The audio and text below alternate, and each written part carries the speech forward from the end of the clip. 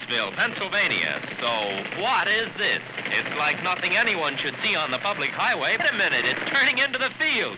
Maybe it's a newfangled potato planter or something.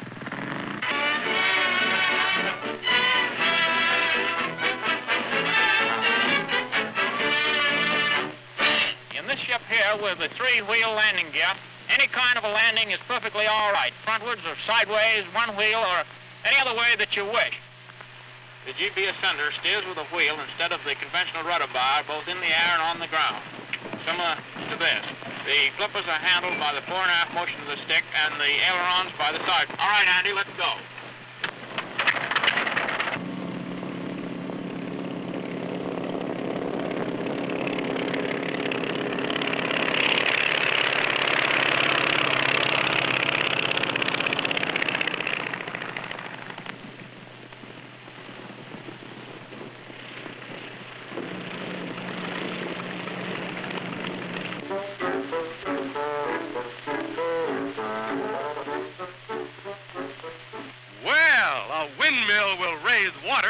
Why shouldn't it raise an airplane?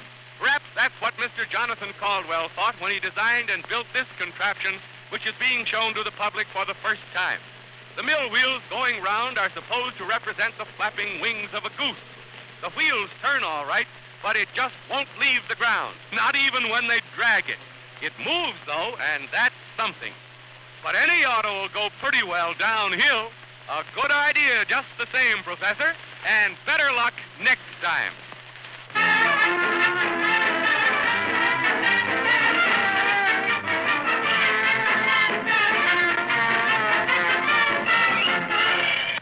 Don't laugh.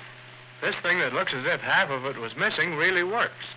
It's a new tubular plane invented by an Italian engineer who believes this design will someday break all records for speed and stability. You've often seen a barrel rolled, but here's one that flies.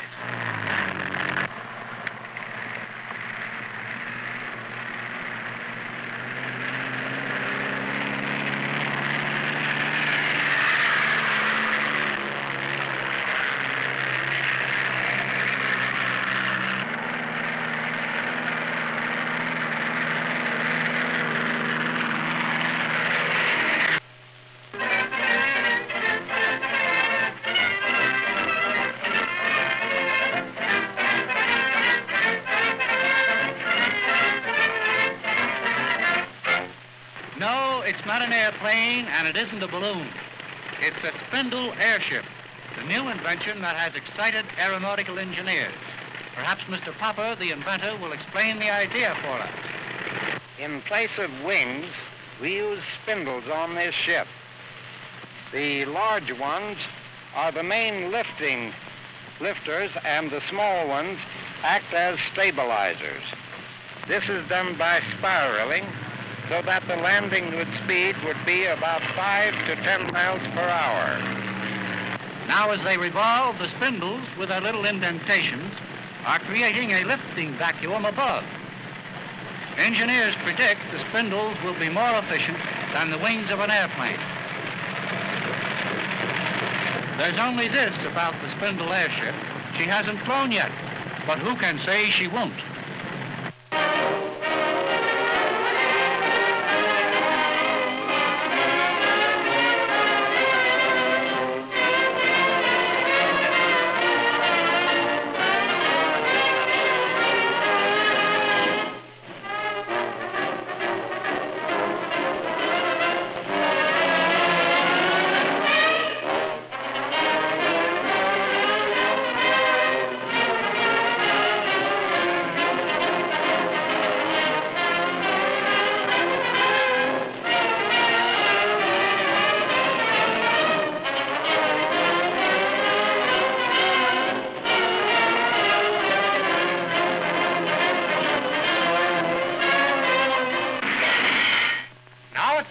Umbrella.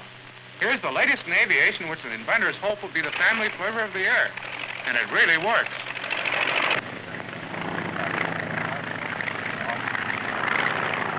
The single circular wing allows a quick takeoff, and it can go 135 miles an hour.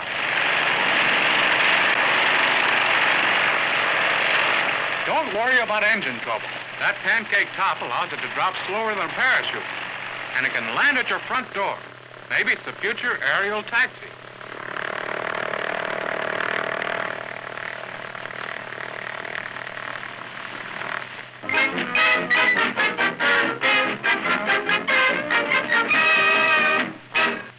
A tailless answer to the call issued by the Aeronautics Director of the Department of Commerce for a flivver of the air.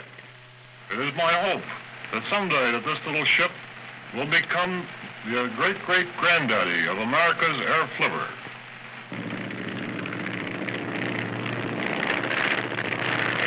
Just a pair of wings and a place to sit. And what a place. The tiny craft weighs 1,100 pounds and has a wing spread of only 30 feet. A device on the wing tips controls direction.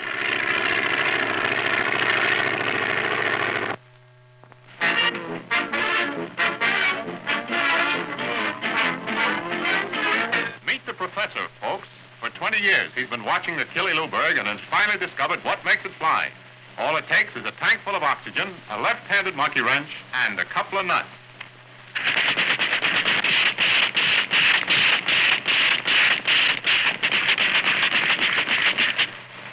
Here we go. History in the making. It's the happiest day of the professor's life. Let's hope he's put salt on its tail. Going, that's all. Something new to make flying safer. Stabilizers like these keep the plane level while in flight. The pilot's taking up the ship to show you how the device works. There he is getting out of the cabin, leaving the plane completely under automatic control. See how smoothly it flies without a human hand to guide it. Now the pilot's on the fuselage, and no one is in the cockpit. The test is a success and should encourage one-armed drivers who want to hug their girls.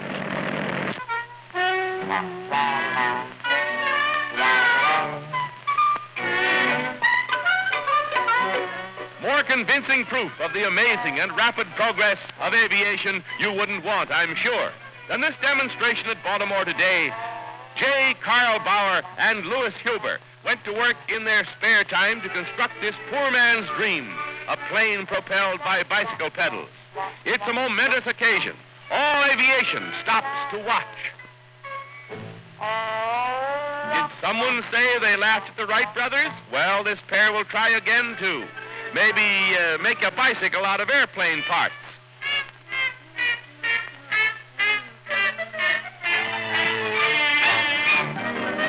Paris offers a real novelty in aircraft.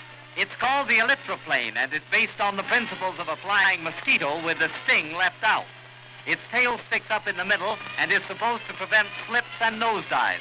Now we'll see what we will see.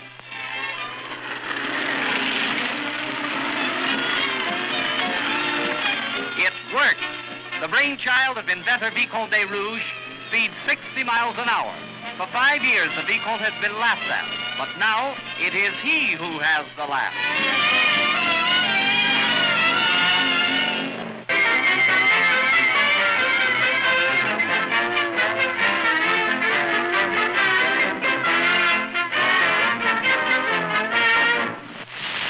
Folks, here I am with a new device called the ornithopter. This device, I expect to attain flight in the air. Through a system of leverage advantage, plus a man's physical power, I believe it possible to fly as a bird.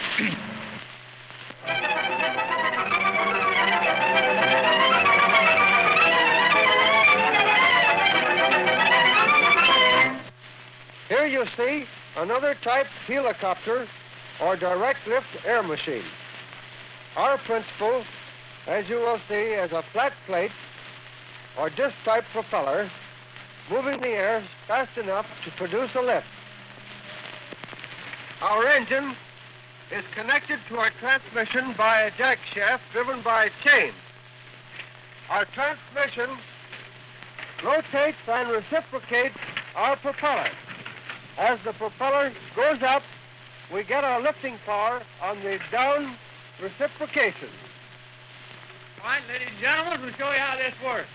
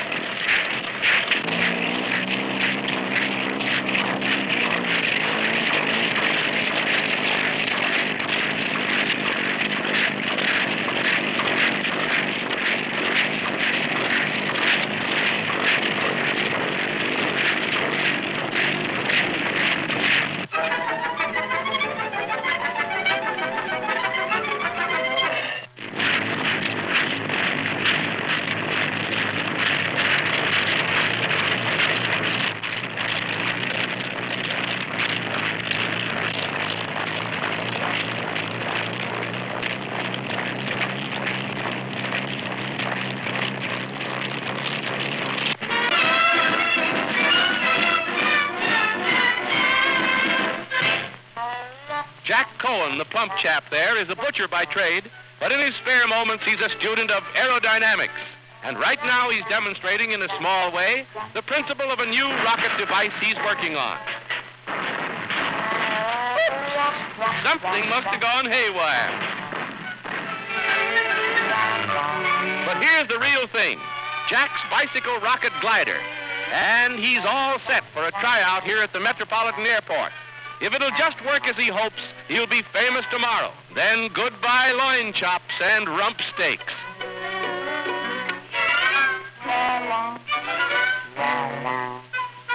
The dog collar he's putting on is an ingenious arrangement which will enable him to aid the flight of his craft by a gentle flapping of the wings. So.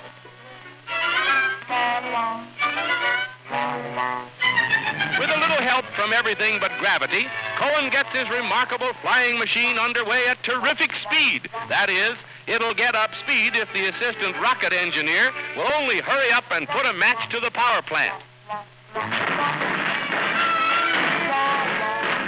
Oh, there goes another dream up in smoke. The idea wasn't so hot, but Cohen's burning up. What he should have next time is a pair of asbestos pants.